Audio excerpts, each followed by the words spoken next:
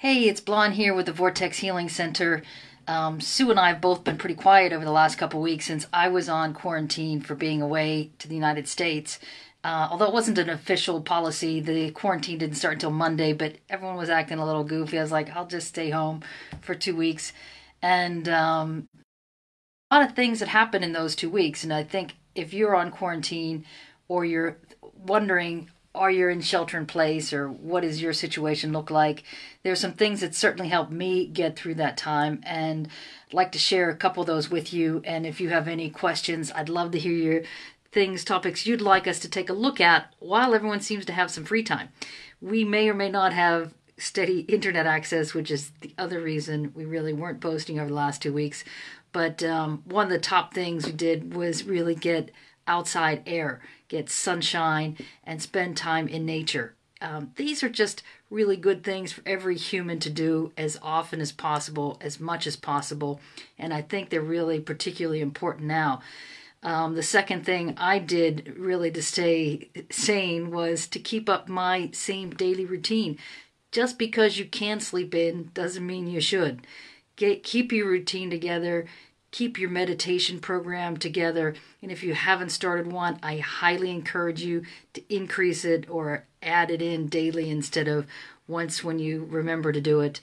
And especially one of the things that I play is some silent energetic healing in the background called Peace and Harmony Download.com. So I'm going to text that in the link here. I encourage everybody to play that in the background.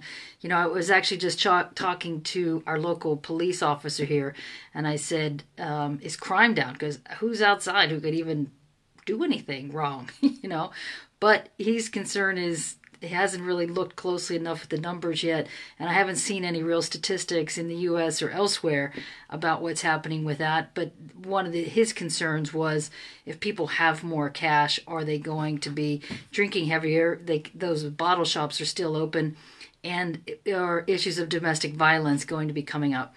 And again, I would bring that back to get outside air, get sunshine. Don't abuse alcohol in these very challenging times. You're in close quarters with your spouse or significant other, and it can really trigger a lot of things for a lot of people. So eliminating alcohol as a source of conflict is something I would highly encourage everybody to take a look at. And the issue is as well with being in close quarters, a lot of suggestions have come up that there are going to be more issues of divorce and people separating. And I hope that's not true, because I hope what we really have time for now is that more quiet time, for that me time, that peace and quiet inside, to be able to internalize and really expand that essence of who you really are and who you really want to be. This is an awesome, awesome time to start using more of that, your personal consciousness, your highest consciousness, to bring forth right now. Start with you. Stop worrying about everything that's happening elsewhere on the planet and start with you raising your consciousness. You sending more love out to you, expanding that space as large and as big as you can possibly expand that. Start there. Focus on that. Imagine if everyone stayed focused on sending even more love, then expanding that out to your spouse or your significant other. Expand that out to your children, who probably are also going crazy if they don't get some good outside air. Come back to my first point.